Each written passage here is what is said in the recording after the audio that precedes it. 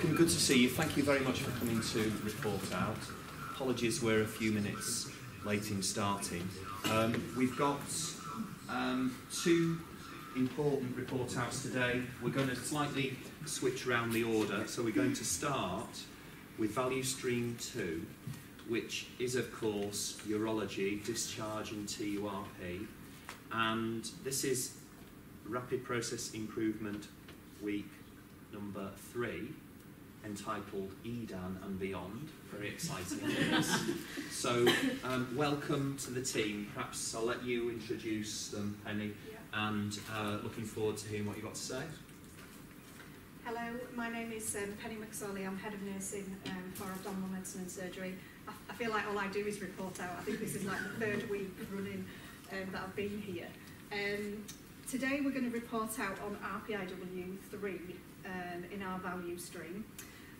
We are at about 120 days with this RPIW now, because if I'm really honest, the work that we did in the original RPIW week has led us onto a whole host of things around ward rounds, registrars of the week, EDANs being completed in theatres. So the initial piece of work that we did has actually snowballed into lots of things. You're going to hear from the team today who've been doing lots of really good work this week. Catherine Hughes is one of our improvement fellows that's been working with us in urology and has been helping us trial lots of different things on the ward this week. We've got Betty, who's one of the sisters from J42, Rebecca Sherritt, who's one of our advanced nurse practitioners, and Eileen Collett, who's a sister on J43. And we're just going to tell you a bit today about some of the things that have been going on around improvements. I'm clicking and it's not doing it. Oh, that's it. We'll jump ahead then. This was our original target progress report around EDAMs. We measured up to 90 days and we had some positive progress around the amount of time it took to do an EDAM. Some of our quality defects were around, some of our patients were going without EDAMs completed at all, and the medication was going in taxis to patients at home. And some patients were going without an EDAM completed at all or sent to the GP within 24 hours. We got some good measures at 90 days, but if I'm really honest, and I've spoken to people about it, we got a bit stuck at 90 days and a bit. We had a look at these measures and thought, do they really fit where we need to go with the improvements we want to make in urology? We had a bit of a stop the line, which is a process where we say, are we looking at the right things? Have we got things right? And it became clear, and I think I was as guilty as anyone of thinking that if you wrote an EDAN in theatre, that would solve all our problems on the surgical ward of then being able to discharge patients quicker. And I think we challenged a lot of assumptions that some of us had made about how we were going to get EDAMs done quickly. So what I'm going to do is hand over to the team, to Catherine first, just to talk you through what we've done since stopping the line and how we've got what we've chosen to look at as part of this work. Thank you, Penny. So my name is Catherine Hughes. I'm a pharmacist and I've been a clinical leadership fellow for the last year. It finishes today, officially. And I'm going to share with you the work that I've been doing. I'm also on the Lead for Leaders programme, and my project has recently expanded from a piece of work that I was doing about antibiotics to the whole of the ward round in urology, so it's quite big. So just to give you a background of what was going on before. So with the previous situation was that we had 4 registrars on the ward round at any one time in the morning. So it would start at 8 o'clock, there'd be 4 registrars doing different ward rounds. So it was really, really difficult. It was quite chaotic, I think would be a word I think is fair to use. And difficult for nurses to have to be involved and people to be included. So really difficult as a multidisciplinary team to work. Lots of interruptions and lots of handover of information between staff. So some wasted time really, and quite a lot of frustration for a lot of people. I was involved in some work, doing some human factors work with the urology team as part of this clinical leadership fellow year, and on an education session we did some improvement work with, so these are pictures from the whole team. So we've got consultants, registrars, we've got theatre staff here, we've got nurses, we've got advanced nurse practitioners in the room, and we did some discussion work about what we need to do to improve the ward round. The themes that emerged from that was something around doing tasks at the time rather than after, and making sure that the staff were available who are competent to be able to carry out those tasks. Reviewing and actioning stuff around medicine, so prescribing and doing things at the time around medicines. How do we improve handover, both electronic and also face-to-face? how do we use technology on the ward round? So how do we use PPM Plus? How do we use e-medicines? How do we move these carts around? Just how does all that work? Because we were struggling how to adapt our practices. And something around standardisation of the patient review. So could we trial something like a checklist so that we made sure that we went through everything systematically for patients? So this seemed quite big. And I was going, I'm supposed to be doing antibiotics. So what we realised was we had a massive system effect. So this is how it felt to me. So the registrars were between 8 and 8:30, sometimes up to 9 o'clock, doing the ward round. And they were always thinking that they needed to rush off to go to theatre. And that's really hard from a human practice point of view, for time to be able to do things. So trying to change something, even a little bit about antibiotic prescribing, was really difficult because of the impact of what was going on for the rest of the team. So we needed to do something differently. So the team came up with this idea. So again, I facilitated some team MDT working, and we came up with the idea of Registrar of the Week. This is a picture from this morning, and it's not quite worked because we've had some problems. So we've fallen foul of one of our hurdles right at the beginning, but that's part of Improvement Week, isn't it? So this week we've been doing Registrar of the Week, where we've been using the carts. This is doing things in action and making things happen at the time. I've been using the Leeds Improvement Method to record the observations and get the timings, and actually weirdly, this is only 1 week and we haven't got that much data yet, but it's looking like it only takes 1 or 2 minutes more to actually carry out the tasks at the time, rather than doing all the handover and all the interruptions. But don't hold me to that, because I'm not sure quite where we're at with that. We managed to get 1 EDAM done, so an EDAM that was prepared already by an advanced nurse practitioner one afternoon, then got finished on the ward round, and we got it finished in 20 minutes, and it was about 20 to 9 in the morning, and that patient went home before lunchtime. So we've got something going on there. We just need to develop it, I think, really. So I think this is the improvement work over the weeks and months as to how we keep testing this and seeing what works and what doesn't. So I'm going to hand over to Betty, who's going to give you some feel of the difference for the ward. So I'm here to speak to you just about the impact on the ward, basically. Because I worked Monday, Tuesday, which were the first 2 days that we had this Registrar of the Week. And it was so much more calm and controlled, and everyone was taking the time a lot more. I've come on today, unfortunately it's gone back to having our 4 ward rounds all at the same time, and what a difference, like it's just manic. So especially at the moment with staffing pressures and things, we only really have 3 nurses on a shift now in the morning, whereas we used to have 4, so we used to have a coordinator and then 3 nurses taking a team each. So especially now, it's a lot more difficult for us to sort of catch up on ward rounds. We're looking through the notes, trying to catch up and see what's happened. So with this sort of 1 registrar going around and seeing all the patients, it's a lot better for us, because they're taking the time a lot more. FY1s aren't rushing out, and to get notes and stuff coming back, and it's all a lot less stressful. So we've definitely found that more time's been spent, with the patient as they go around, seeing them, basically because they feel less rushed, so the patient feels that they can ask more questions, and it's just better for them, really. And we're also finding that we're having a lot more sort of robust plans as well. So things are actually, they're looking through the notes, and plans are actually happening because, there's more people there to have the discussions, and we just finding that more things are sort of getting done. So things, like scans are being ordered, on the ward round, medicines are being changed at the time, so the AMP or whatever isn't having to come back and catch up on all these jobs. So it's much better. Another thing that we found really beneficial is just having that 1 point of contact in the afternoon. So just having that 1 registrar for all them patients, so we just know that there's that 1 registrar that we go to, if we have any problems or anything, so they're much easier to get in touch with. So we're also finding stuff like discharge planning as well. We feel that has the potential to sort of speed these things up, just because plans are getting made a lot quicker, and things are getting put into place a lot quicker. And another thing as well, which I can't remember, I think it happened Monday or Tuesday. We have a family at the moment, and they're quite a big family, so they're all coming and they're asking questions all individually, so we're finding they were asking the same questions and then not feeling they were getting like a response back. So one Monday we said to them, the registrar's going to do the ward round. After that, he'll come and speak to you. So we had them in the relatives room, and after we finished the ward round, he went and spoke to the family, and they were really happy with that, so that also helped as well. Okay. I don't have a slide, so apologies. Drafted in just to give the AMP perspective on this week. We graduated the week from very experienced AMPs at the start of the week to our more junior staff towards the end of the week, which of course has backfired a little bit, bear in mind that the system's broken down the end of the week. But our intention was to trial it with experienced practitioners who were prescribers who could request radiology, moving right through to one of our most junior practitioners at the end of the week who actually couldn't request radiology and isn't a prescriber, to see how that affected the ward round, how that impacted on the ward staff and how that impacted on the registrar. Obviously we haven't got that to feedback, but we will have that to feedback by the end of next week.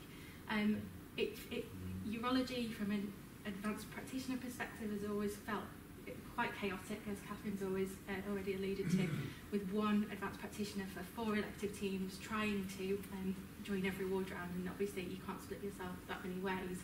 That led to some inefficiencies because you didn't know what decisions had been made, what actions there were, what jobs were to follow up. You hadn't touched base with those patients, so you actually didn't have a picture of who the patient was, what was going on. So from Monday particularly and Tuesday, from my perspective, it was lovely and smooth. The registrar felt calm as well, and I think from their perspective, he's not here today, but I think even he would acknowledge that actually he may not have been that keen on this way of working originally, but he felt much less pressured by working in this manner than trying to be in a number of different places at one time. His morning time was released for the ward round, and that meant that he could take his time more, discuss them, get to know his team as well who were around him and what their capabilities were, and that gave both the patients and the ward staff a lot better experience. And from my perspective, it made our day so much easier. We were asked to keep a log of how many times we contacted the registrar in the afternoon, and I can honestly say on Monday it was 0. Tuesday I think it was close to 0. So I think it's definitely worth trialling and pushing through further. And I suppose it's a little bit disappointing that we haven't managed it all week, but there's definitely lots and lots of benefits in there for every staff group from what I can see. Hi, I'm Eileen, and I'm the process owner for the RPIW. Stopping the line was quite a difficult thing to do, and part of it felt a bit like a failure. But on reflection, it's really allowed us to focus and learn what we've learned over the last 6 months, continue even more improvement work. What we've learned in the last 6 months has really snowballed to a whole new journey, looking at the whole lead down process along with ward round decisions. And our next steps in this process is we've identified, hopefully next Monday, we're going to identify a small cohort of short stay patients to have their EDAM completed in the theatre, which has been one of the consultants is going to do that for us. We've got early EDAMs for long stay patients on the ward rounds now, further training and a session with the clinicians around EDAM and meds are our next focus. We're also looking at the possible rolling the register of the week ward round from 42 straight round to J43, following on, or even before 42, as early discharges would be more beneficial to us. And this has allowed us to engage the whole team around what changes they want to make. That's it for our report out. I think I wanted to thank all the team for their hard work. I've been on 42 this week, and it's felt really different on there this week to what it can feel like sometimes. I think that we have seen a real sea change in urology, a can-do attitude towards things. I met with 42 this week about how do we use technology better from a nursing perspective. iPads, we seem to have every single bit of device and kit plugged in everywhere around the ward. We are starting with nursing documentation, scan for safety. We feel like we're doing everything on 42, and how do we do that in a sensible way? So I want to say thank you to the team this week because they've done some great work.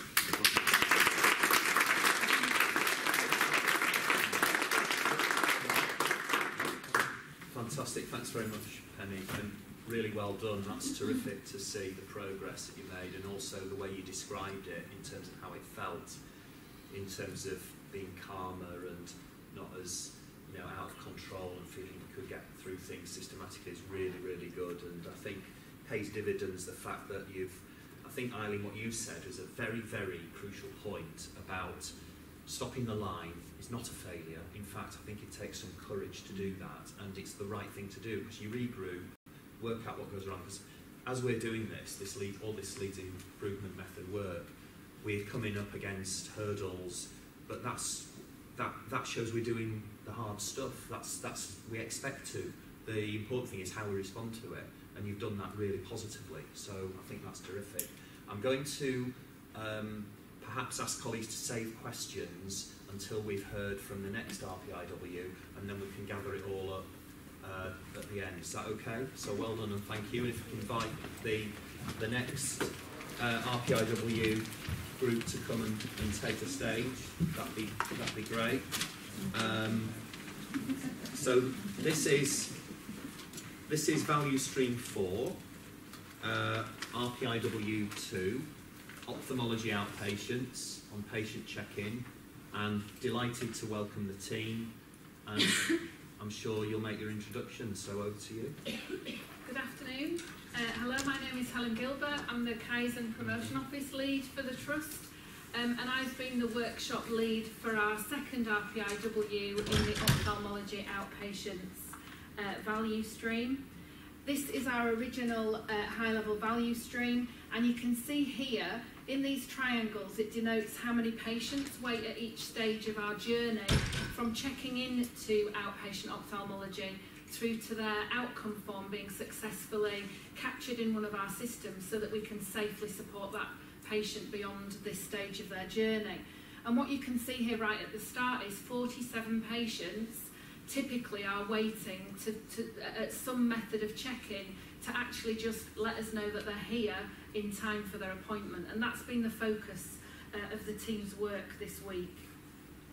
I want to share with you some patient quotes that Sophie captured in her observations of this work before the week, and the particular patient quote that's framed our overall work for the week is, "We have to queue before we can go in to sit and wait."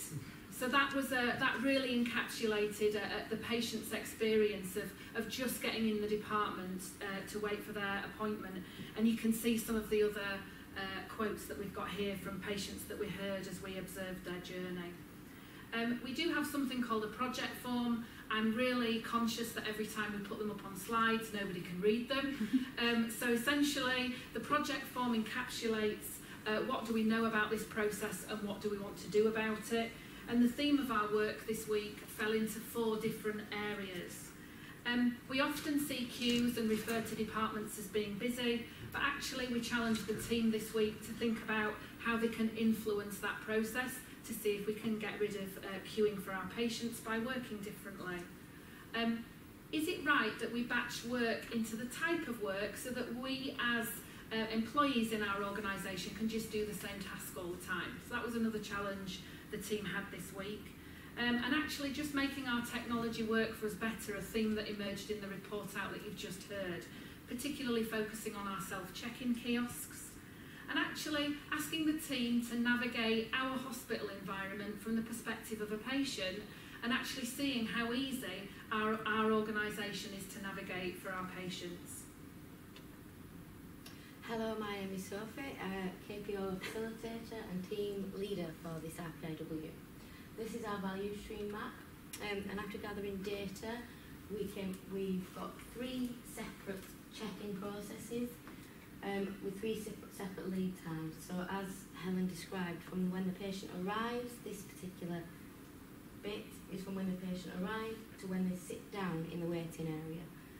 So for eye casualty, that took 4 minutes 13. Main clinic, we're calling it, was a little bit quicker.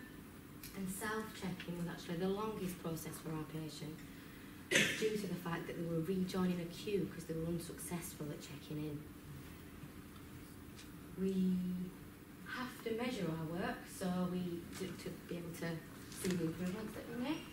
So our lead time baselines for self-checking are 380 seconds, eye casualty 253 seconds, and main clinic 136. There were a number of quality defects we wanted to measure. The sponsors particularly interested in patients that could not check in on the self-check-in successfully. The way we wanted to work better as a team was to try and create one-piece flow through our systems. So Simon's going to talk to you about patient flow. Oh, sorry, I actually have to talk about takt time, which is our demand of work, the pace at which we would like our work to happen. And every 166 seconds, there's a calculation there, would want a patient to come through our system to make sure we meet demand. Simon. Right, hello. So my name's Simon Dewsbury. I'm a consultant ophthalmologist and a team member for the RPIW. The first part of my group's work was addressing some ideas which we formulated on addressing the fact that the waiting areas were not clearly labelled, also that the patients did not know their waiting times. So we thought this was impacting on the front desk by patients having to interrupt staff with questions. So we developed a broad aim of defining the waiting areas more clearly. And as this went on, we learnt about what we call patient journey boards, which were used in other departments. So right next to us in A&E, there was one on the right there. There's one in the breast unit, which we particularly liked, and then on J24, I'm sure they're elsewhere. And we wanted to use this as a template and adapt it for our journey through the eye clinic. We wanted to modify this ourselves by adding a sort of "you are here" function to the boards. One of the criticisms the patients had was that they didn't know their waiting times. It was very difficult in actual fact to update patients live with their waiting time. A compromise is to at least show them, depending on what waiting area they're in, that they're making progress through the system, and we thought we could do this with the boards. We also want to add information to the boards to try and answer some of the questions that the patients felt they needed to approach the desk for, and the nursing staff in fact to ask. So we trialled it with a board that you've sort of very quickly knocked up board that you can see there. We did encounter some issues with rearranging chairs to face the boards to gain the most impact from them. This caused issues within the department and gave us some sort of good learning points about briefing staff before changes. We then did some brief feedback on what the patients thought of the boards. Most patients within the ophthalmology department spoke to on the feedback were frequent visitors and were well aware of the system in the department, but did say that they would have appreciated this had they been a new patient particularly. We also looked at the Health Watch survey, which was conducted last year, and this looked at various outpatient, but including the eye clinic. That did state that patients were seen fairly quickly by the nurses, but had to wait to see the consultant, and there was no explanation for this long delay. So we thought the boards could help with that. And it also suggested that 33% of patients did not know who to approach with concerns in clinic, and again, we felt the boards could help with that. So our actions are to further develop the boards from the templates we're in the process of getting back from medical illustration, and implement a practice board before the next 30-day report out. Hello, my name is Kirsty Heslock. I'm the outpatient site manager at St James's and also the process owner and team member for this week. So at the start of our IPIW week this week, we'd gathered lots of data about our self-checking kiosks, and that showed us that in the month of July, 40% of self-checking attempts were actually unsuccessful, and this had increased to 43% in the month of August. So this week we knew that we had to really focus on the reasons why those self-checking attempts were actually failing and being unsuccessful. So we gathered some more data, which shows that between June, July and August of this year, over 3,000 patients were choosing to check in at least 45 minutes before their appointment time. We quickly discovered that actually the self-checking kiosk only allows you to check in up to 45 minutes before your appointment time. So the data is showing that patients are choosing to arrive early, but the self-checking kiosk weren't actually allowing the patients to check in when they arrived. So we've made some very simple change this week, which now means that when you actually arrive for your appointment, you can successfully self-check in at your first attempt. We also realised quite quickly that we need to reassure our patients in using the self-checking kiosks. We actually witnessed one patient successfully self-check in, then join the queue with reception to check with the receptionist that they knew that he'd actually arrived successfully.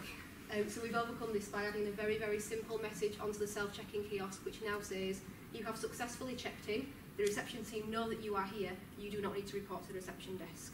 So we've made some very simple changes this week, which we're sure will increase our success rate on the self-checking kiosk, save valuable reception time and improve the patient experience.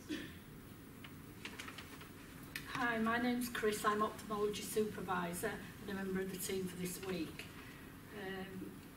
We were given a sponsor challenge at the start of the week which asked us to consider how we speed up the check-in process for follow-up patients who visit the clinic frequently. We agreed that we need to influence patients' behaviour and support them in using the self-check-in. We recognise that we could only increase the success rates by using the self-check-in by showing patients and staff that the overall success rates can be improved by making small changes, which we have done this week. We believe once a patient experiences a successful self-check-in, they will return to the kiosk for follow-up visits, quickly realising it's the most efficient way to check in. To help us to do this, we've amended our reception script, which the receptionists follow. At the start of the week, there was nothing in the script to encourage our receptionists to support patients in using the kiosk. We have therefore added an extra paragraph onto the script to encourage patients to use the self-check-in, inform them that we've made several improvements to increase the overall success rate and promote that it's the fastest method to check in and it will help us reduce the queues in the future. We're also really pleased to report that an advertisement for volunteers in ophthalmology will be published next week. Volunteer support in ophthalmology will encourage and support patients in using the self-check-in kiosk and increase our overall success rate, reduce our queues and the amount of time it takes for a patient to check in. We have amended the reception script to include the additions to prompt patients to self-check-in. Okay. Hello, my name is Trudy Ellison. I'm Assistant Patient Services Coordinator for St James's and I'm a process owner for this team this week, who are all trying different processes in ophthalmology to help the team to help our patients. After reviewing evidence that showed eye casualty check-in, we found that this process took 3 times longer to check in a patient than main reception. Because of this, we all decided we needed to try out a new idea. And what we did, we basically shared the workload out equally at the desk. We trialled out this in reception and timed the difference while it was happening. Although we could see an improvement on the data we recorded, we found this created much more pressure and surfaced new challenges for the team at the desk.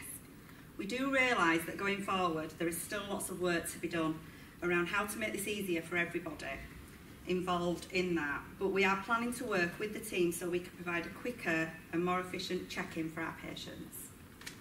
Hello, my name is Kate and I'm a Clerical Officer in Ophthalmology Outpatients and a member of the team this week. As a team, we decided to try and make the patient journey into our hospital a little smoother and make sure clear signage assisted the patients getting to the right place for their appointment. We walked the patient journey and they gave us a better idea of where signage was unclear and where signage was needed. We decided yellow was the best colour scheme with a big black bold writing and a symbol of the eye. This was to aid patients with eyesight problems. We placed these up and above the spaces of walls around clinic, corridors and outside the lifts. We then went back to clinic to ask the patients their opinions, and it was great that some of the patients noticed it and made it easier for them to find the clinic. Hello, my name's Tim Hunter. I'm the Head of Optometry Services based mainly in Chancellor Wings at St James's. I'm a team member of the RPIW that is trying to improve the check-in experience for patients at the eye department. Our 5S process focused on the reception area in the eye clinic, and we identified that there was clutter from equipment, leaflets and other unnecessary items. We could see how this could look disorganised from a patient perspective and that it would be difficult for the reception team to work efficiently as they did not have much space to work around them. We tried a variety of changes in layout. Some things worked, some did not. We found the 5S'ing to be challenging as working in a busy reception area proved distracting to the reception staff as we tried to make changes. We also did not have time to inform all our staff of the new changes before they were happening. However, we still managed to make changes to improve the work area and help the team behind the desk. There are still more improvements to be made. We now want to develop an agreement on a shared vision of how we want reception to look for our patients and provide an improved experience for our patients and staff. As the team have really well articulated, we tested our ideas this week, and in the short time that we did have to test these ideas, there was a significant improvement in the lead time for eye casualty patients, 27%, and the main clinic, a huge change there for 81%. So we know there's a lot more work to be done, but as the team have said, there is a plan in place for a newspaper, which Kirsty will tell you about, to try and get to the next stage for 30 days. So the newspaper is essentially our action tracker. So it's all the things that we want to do from today, documented on an action tracker, which we will feed back at the 30-day report out and hopefully give some good progress on that. So in terms of what have the team learned this week, when you create one improvement, you can often create a different problem further downstream. You can never do enough nemawashi. I've put that up intentionally to check whether anyone in the audience can tell me what nemawashi means. Technically it's gardening. Preparing the people. So you heard a really strong theme emerging about, you know, we learnt a lot this week. We've upset some staff this week, and we absolutely did not intend to, because asking people to do something differently in the flow of their normal day-to-day work is a real challenge, and we really appreciate those staff engaging in that activity for us. Actually, the big thing that emerges from all of this work, when we have time to reorganise our work, we can reduce the amount of time it takes and improve quality and safety where appropriate. It's really important to focus on patients' experience of our services, because by doing that, that's the best way we can learn to improve them. And still, from a Kaizen Promotion Office perspective, we're still not quite getting to the inch wide, mile deep. There's an awful lot of work goes on just in the patient check-in process. 3 different ways a patient can check in.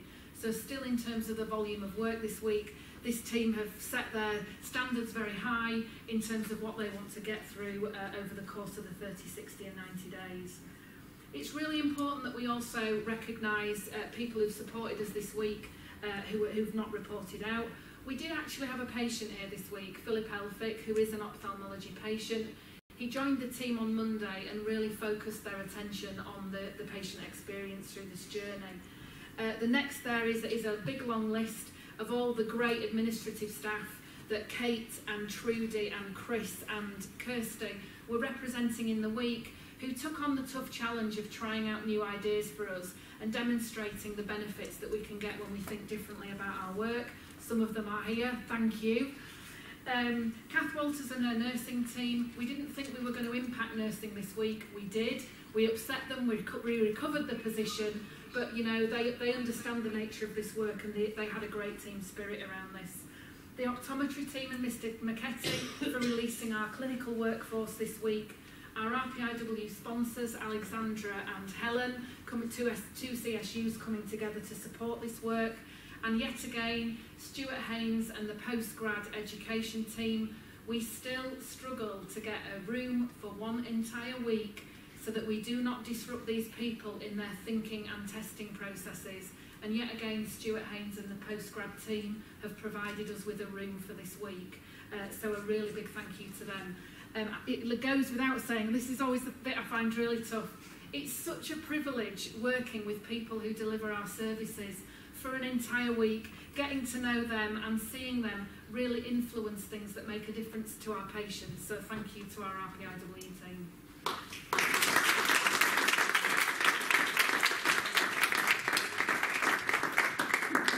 Well done, that's terrific. I was actually, I think, going to say that perhaps if you sat down a bit quick, if you can come back, I did want to recognise your participation in the RPIW. So if you come back on stage, we've got some certificates to hand out. So first of all, Tim, congratulations, thank you very much. Kirsty, thank you. Well done, congratulations. Trudy, there you go, congratulations. Kate, there you are, well done. Simon, thank you. And Christine. So we are really good.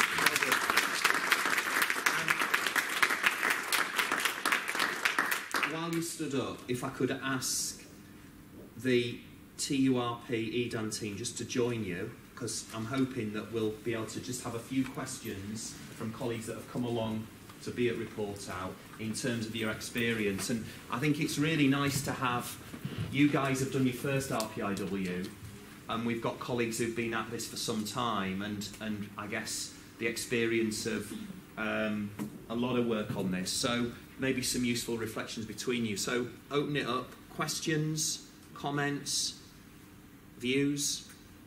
Joe, I can always rely on you to get us started. Thank you. Yeah, on my day off to ask this question. Oh, marvellous. I was writing by your letter that we Yeah. It's reminiscent of a previous reports out, and it's about the check-in for us, self-check-in. Having supported a patient at the Leeds Dental School just a few months ago, where you walk into the main area and there's a self-check-in, then you head off down to the clinic down a corridor, and there's another self-check-in. And a lot watch the confusion on people trying to do it twice and then still going for a third event at the desk as everyone's checked in twice now. So the question is, and I don't really know whether it's a central question or a team question, do we have a repository of these really quick, great ideas that you've picked up on there? You've thought, just by putting better script on the screen, you're saving on this thing. Now, there's a lot of self-checking all around this hospital. Please say we're not going to wait until they get a value stream in their area to fix their check-in. It's like you want to get on the roof with some kind of megaphone and say, we've got a thing about check-in scanners that could just solve everything's problem. So it's that idea, a great idea, how fast does it get out into the system if it's common across the trust? Great, thank you, Joe. You had your hand up there, Helen. Yes, so what we've learned throughout the course this week, particularly with self-check-in, is the very nature of setting up individual clinics on there requires you to think about some of these things. So actually, all of those great improvements will feed back into what we call a value stream sponsor team, which is headed up for that value stream by Suzanne. And actually, we make a judgment call about which of these elements are just very focused on this work or could be spread around the trust. And there's so much we've learnt about self-check-in this week that could just be replicated right across the organisation. But it's going to require some resource to take responsibility for doing it. But the other wonderful thing is the super users in each area who manage this work have absolutely got direct access to be able to influence this. So that was another really positive learning this week about actually learning what you can and can't impact. So you're absolutely right, Joe, and it will be going through the value stream sponsor team, and those are massive quick wins that we should just communicate and spread right across the organisation. Thanks very much, Helen. Anyone else want to comment on that? No? Well, I spoke to the InTouch company which do most of the self-check-ins, and there is a process by which you can reprogram things quite dramatically, which you have to submit for. It costs money.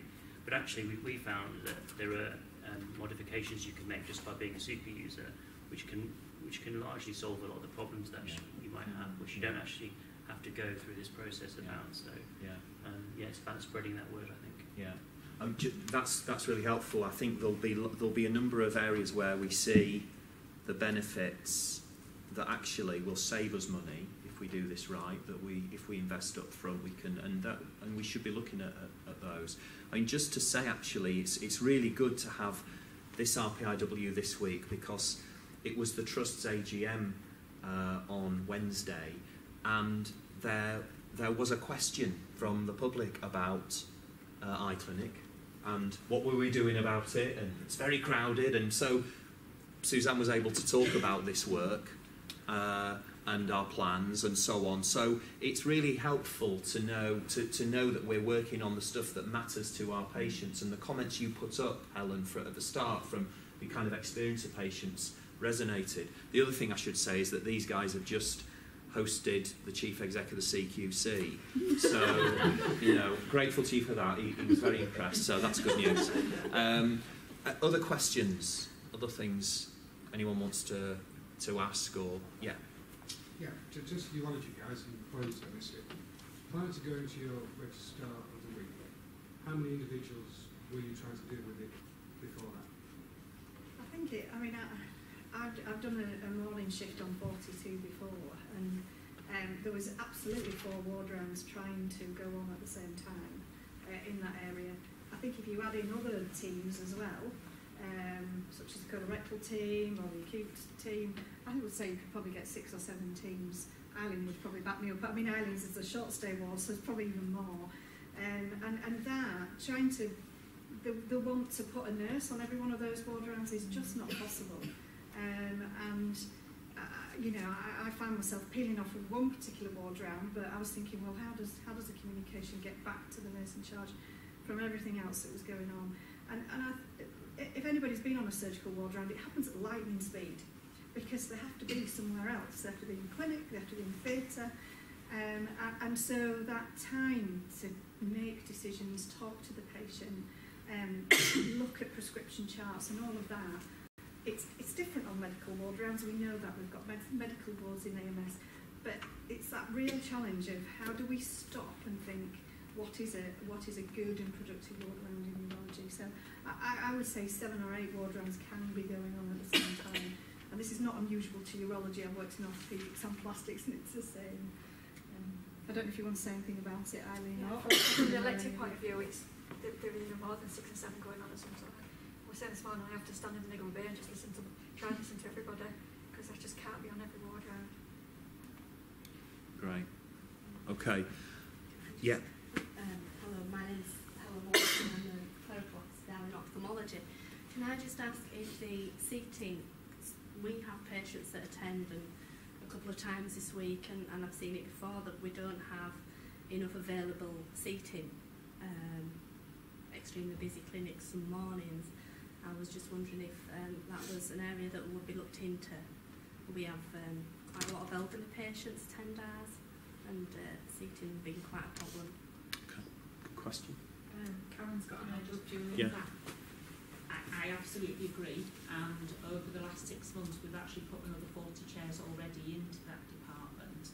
I think our challenge now is just putting more and more seats in is now causing other safety problems, and I think we've got to look at how many patients, and also because we know that the group of patients that come quite often come with more than one visitor, and whether there's a different way of us managing that number of people. And if we're saying that patients are arriving a good hour before their appointment, do we need to have some thought about a pre-wait area where we can access the coffee area outside, and then actually have patients who are in that half an hour before their appointment that move into. So absolutely open to looking at all sorts of suggestions. I think we just need to bear in mind the physical environment of putting more and more chairs in just gives different problems. We have patients with wheelchairs, we have patients with beds, we've had staff trip over both. We just need to bear in mind all of that, but more than happy for the group that's looking at it to come up with suggestions, and we will support whatever we can do, because we all want patients to be having a good experience. I think one of the other things that we noticed quite early on in the week was around the number of attendances at different times of the week. So I think one of the challenges for us providing those services is about how we spread that out across the week, so we don't have 200 patients on a Tuesday and 50 on a Friday. So we will be looking at that as well going forward. I think it's a really good question, because it's one I've seen myself in terms of people standing up and the challenges that gives us in that area. So I'm sure as part of this whole process, looking at that through the Leeds improvement method gives us the best chance of finding a solution that is sustainable, while we address some of the bigger environmental and estate challenges that we plan to do, but that'll take us some years to get to resolve. Yes, There's finally. We obviously can't share everything just because we simply don't have time, but there was some work done during the week in terms of, because we can see that our patient behaviour in that area is that a lot of our patients arrive well ahead of their appointment times. I just want Kirsty to share with you what they've changed on the message on self-check-in that might assist with that. So rather than putting more seating in, they're trialling a different solution in terms of the text. So it's very new. We've only done this on Thursday afternoon, I think. Yes. So it probably only went live on Friday today. Today. So we can't feedback probably until we get to today report out, and hopefully have a bit more information about that. But essentially what we're saying on the self-check-in is please don't arrive at the department until 30 minutes before your appointment time. So yes, you can self-check-in, but go get yourself a coffee, go to another waiting area. Don't physically go into the department until 30 minutes before your appointment time. And we've linked that in with Kate as a receptionist, so she knows that we can physically do that from a receptionist perspective, to only pull the patient's notes out 30 minutes before their appointment. Have a time scale window. Yeah, great. So hopefully at today report out we can feed out a bit more about that. That's good. That's really good. That shows the value of this approach in terms of addressing some of these really practical problems that matter to our patients. I'm going to finish there. We have gone over time, but it was worth it in terms of the feedback and the questions and just the sense of real progress and momentum we've got. So well done to both teams. Really good to see this happening. And thank you, colleagues, for coming. Please spread the word about Report Out, because this is the Leeds improvement method. This is what we're trying to achieve across the trust. So we need everyone who can come to come, and there's a great learning here for all of us, and indeed spreading the word about how we're trying to improve our services for patients is, you know, is hugely important for all of us. So thanks very much, and see you next time. Cheers. Thank you. Well done.